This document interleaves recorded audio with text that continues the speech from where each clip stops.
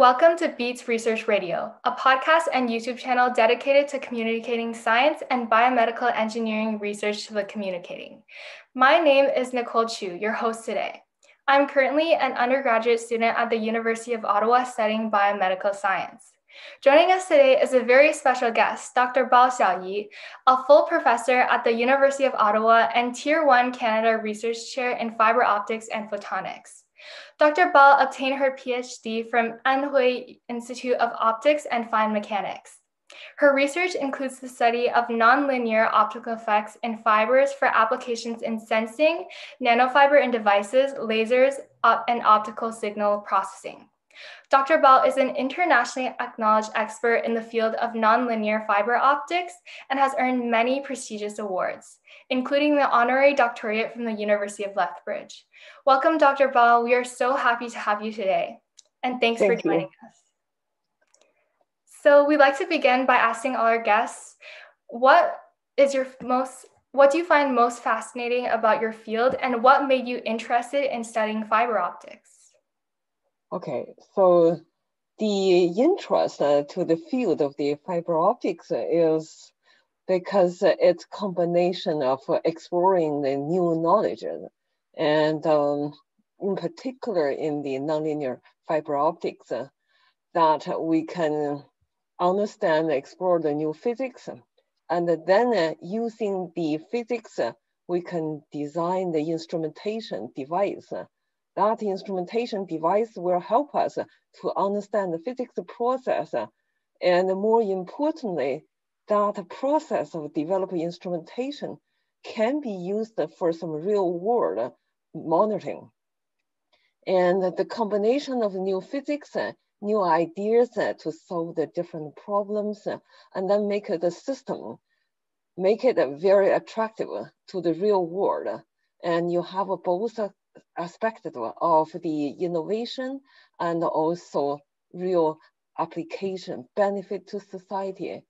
And so my research is sort of thinking the fiber is like a nerve, since you're in the biomedical. So the nerve, everybody has that. But if you're looking at the real world and like buildings and the bridge, they don't have a nerve. So our nerve would tell me, I have a pain, I'm not in good condition. But like airplanes and the bridge and the pipelines and dams, highways, tunnels, all that kind of things, they don't have a nerve. So they don't know they are in good condition or not. So we're the one, we insert a nerve using the optical fiber to all these kinds of the structures. And this nerve would tell you or tell our society, our people and owner of all these bridge, if they're in a good condition or they're not in good condition. To be able to read this nerve information, you have to build the instrument, and that is my research. So to make it simple, so the research is to give the function to the fiber to make it not just transmitting the information like a telecom, and I would make it have a feeling. That feeling would tell you, the bridge are not in good condition, just like our body.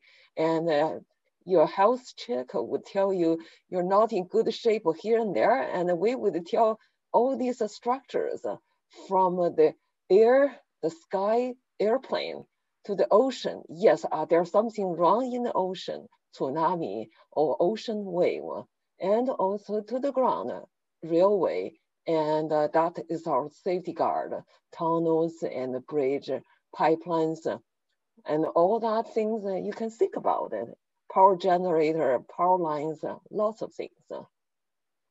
So that is my research, and I find very interesting, and not only from physics aspect to looking the new physics aspect, but also really useful, benefit our society. Wow, that's amazing. And I love how you compared it to innervating different buildings like our body's nerves. That makes it so easy to understand. And like you said, innervating different like dams and buildings. Can you share with us a bit how your research is currently being used in industrial applications? Right. So the seeing the nerve, and then they can see the image. So now we kind of using the fiber to do like an imaging of the buildings and the pipelines or the airplanes if they are in good condition. So you could say, why do you use a fiber? There are some conventional method that can be used for the testing, and I don't have to use a fiber. Well, just one example, for instance, the airplanes. And the airplane, they can only carry certain weight. But if you use a traditional, like a strain gauge to measure the stress or the temperature or the pressure, and each of those sensors, the wire going in and the wire coming out in the electrical wire, they have a weight.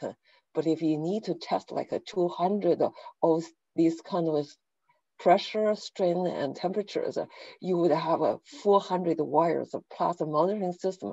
They're very heavy. But if you're using the optical fibers and every location of the fiber is a nerve, so then you would tell that nerve in different locations are in good shape or not in good shape. And of course, we need to find a way to decode that nerve feeling. And that's my research. And it's a very lightweight. So the optical fiber is like our hair, and very thin and very small. So they are very lightweight, and they are very critical for the airplane. You don't want a lot of the wires taking a few humans' weight. And this lightweight is very good. And another example would be this fiber cable. And the COVID make us working from home, and we are so much reliant on the internet. And if the internet is in good shape, yes, even the fiber cable are in good shape or not good shape. And you have to be able to test that. The way we can test that is we can find out if these fiber cable are in good shape to give the error signal or not good error signal. So we would know the fiber cable are in good shape or not in good shape. So that is a health monitoring of all these structures and fiber cables and railways, all kind of things. And also, as I said, including in the sea. And then we have these on the ground, not on the ground, these submarine fiber cable. So the submarine fiber cable can hear the Earth wave. And that Earth wave would tell you if there will be some kind of a tsunami coming or some wave are really unusual wave, and we can even some kind of an intruder under the sea, like a hydrophone. And so those cable would tell you, the fiber cable would tell you there will be something intrusion are coming to save our guard and seaport. So that could be all kinds of applications. The key is that instrumentation is able to detect those kinds of signal. And that is my research, yes.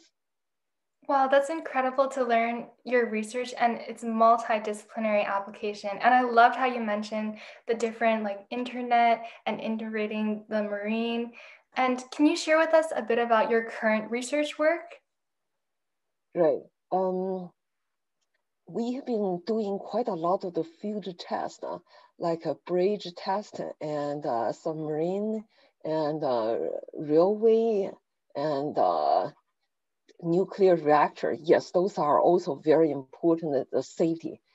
Well, through all those kinds of tests, and I found the limitations are not only from the nerve side, but also how sensitive your detection system is able to detect that signal. That sensitivity not only decided by this nerve itself, but also transmitting the signal from your source to be able to read that, which is a laser. And the laser source will introduce a noise because there is a quantum noise. And this laser itself has the quantum noise. and to be able to detect the laser signal with the lowest noise to beat quantum noise. That would be our dream. So then we have been doing some initial work to do the hydrophone. The Earth's motion has a very slow speed. That slow speed means a very low frequency. And the quantum noise has the highest noise at the lowest frequency. So anytime if you detect that slow frequency, and you're likely limited by the quantum noise from the laser, so we must be able to address that to make a lowest noise to beat that quantum noise. So that is one of our research direction, is trying to overcome that quantum noise limit. And other research are also, we are trying to understand what is the noise feature in the laser. And you can control that laser noise, but also you can increase that noise. Well, when you increase that noise, this noise can be used to generate a random number because it's a random noise. Quantum noise is a random noise. So you can use that to create a random noise generator.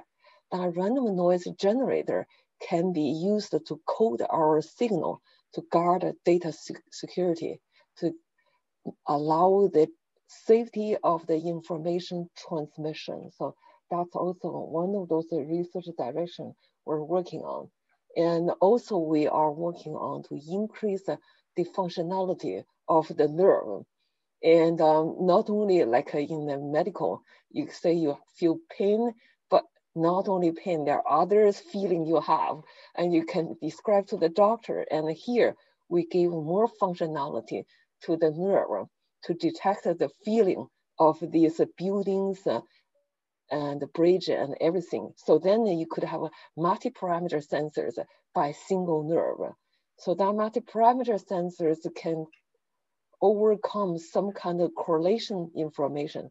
For instance, temperature, humidity, and salinity, and refract index change. So then we can use one sensor head to read 3 or 4 information. So we can decode that. And then you can get an accurate reading when you are able to decode all these kind of different information. So the multi-parameter sensor is our another target. And to be able to detect the earth wave, earthquake, and all those kind of the information, you really need to have a very high sensitivity and also be able to give the direction of the sound wave. And that is also one of those our research directions. So that's pretty much what we're doing. Unless some other important things come up, we will jump into that. Wow, your research directions sound very interesting, and I love how you compared the fiber optics to a nerve, making it so important to our daily lives and not just to industrial applications. And that was so informative. So thank you so much, Dr. Bao, for joining us today and for sharing your perspective on the ever-evolving field of photonics and optical fibers. That was such an interesting conversation, and thank you very much. And thank you everyone for joining us today for our episode with Dr. Bell. And we hope everyone has a good and healthy weekend and see you all next week. Thank you. Thank you.